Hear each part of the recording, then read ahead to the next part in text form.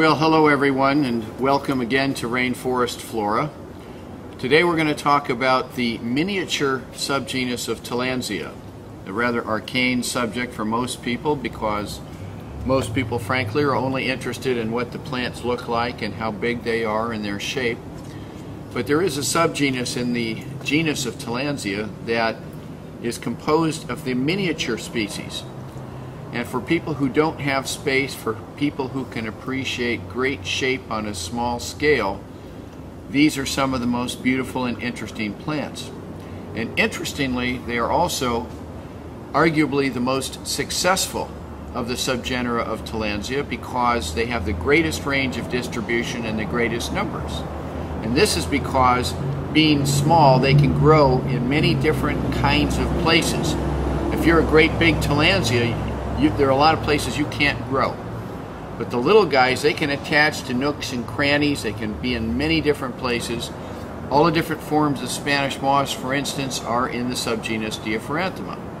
So today, I'm going to show you just a few of the subgenus Diaphoranthema species and subspecies, and then we can go from there, right? We'll talk next time after that. All right, so here we go. The first one I'm going to show you is called Tillandsia pedicellata. It is somewhat coalescent, growing on a stem, many leaves, densely bunched, and forming a round cylindrical polystichous plant. And it's similar to many others. For instance, this next one is Tillandsia tricholepis. Tillandsia tricholepis is a different color.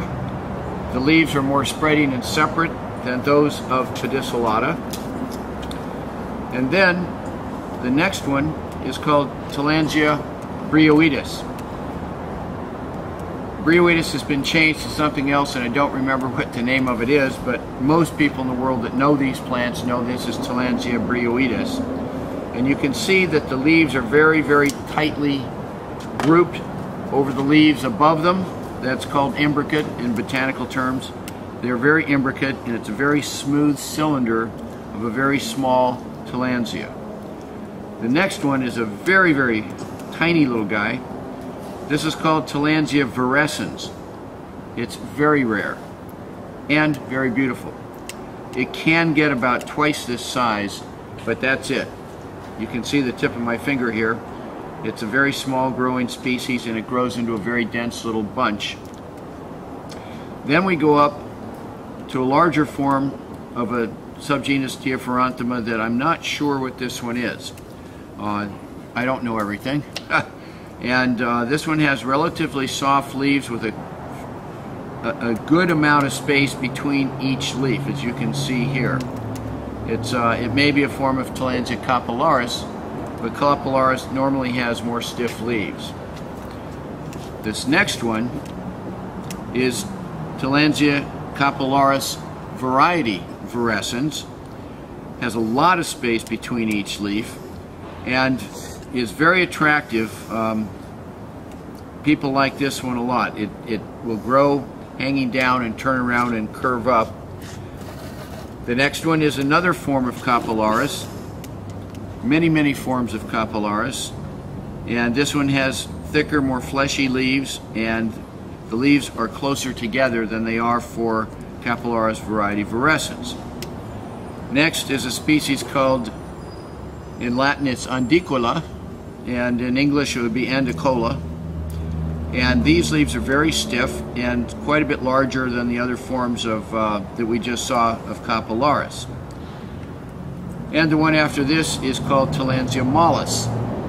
And Tillandsia mollis has very white, round, terete is the botanical term, very round leaves, and a very dense covering of, in the botanical, closely oppressed. That means that the trichomes are very close together. The white scales on the leaves that make it white and fuzzy are very close together and very parallel. The wings of them are very parallel to the leaf surface, so that it's very, very smooth. And mollis, there's a lot of demand for mollis. It's very rare. Then we have Tillandsia loliacea. This is a clump that's just getting ready to bloom, and you can see these thin flower spikes that it has, and it's characteristic of subgenus Diaphragma that all of the flowers in this subgenus are very small and inconspicuous, and they're called cleistogamous. And cleistogamous means that they are self-pollinating. So unlike most of the others, all of the others that are pollinated by moths or hummingbirds or butterflies, the flowers don't open. They stay closed and they're self-pollinating. And that means that you don't get the genetic diversity that you do when you have two separate plants crossing in the genetic material, just like people crossing and making a new plant. You have the same genetic makeup for all the plants all the way down the line. But the positive side of that is every seed pod produces seeds. They produce many, many seeds that blow, and they just multiply, and they found new populations in other places. And so in today's world, they are spreading. They are dispersing more and more all the time. The care of the plants in subgenus Diaphragma, the miniature Tillandsias, is often a little bit different than many of the other Tillandsias because the plants are much smaller. They don't have a lot of leaf mass. They're more difficult to see because they are on a small scale. Most of them, you give them the same conditions of bright light. You water them weekly or bi-weekly, but make sure they get air. Because they're small, if they get wet and they're in the house and they stay wet, they can rot more quickly than many of the others. So that's that, and I wanted to show you, this is a piece of grapewood with a bunch of bryoides on it, and they've been growing, and you see they kind of hang down. And as a scale reference, and because he's on there anyway, this is a beautiful specimen of Tillandsia ionantha variety stricta, and it's probably 2.5 to 3 inches in diameter and height. So you can see how much bigger it is than all these beautiful little Tillandsia bryoides.